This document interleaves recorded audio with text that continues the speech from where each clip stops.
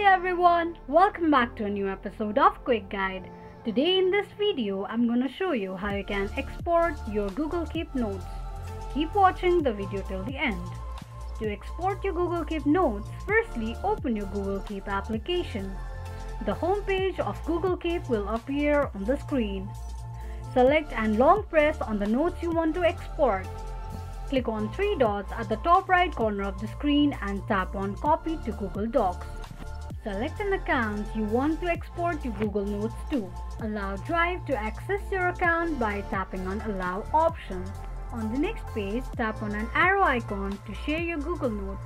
This is how you can export Google Notes quickly and easily just in few steps. If you have any thoughts or queries, let us know in the comment section. Don't forget to subscribe to our channel. Also press the notification bell icon so that YouTube will notify you whenever we post a new video. I hope this video was helpful to you. Thank you so much for watching.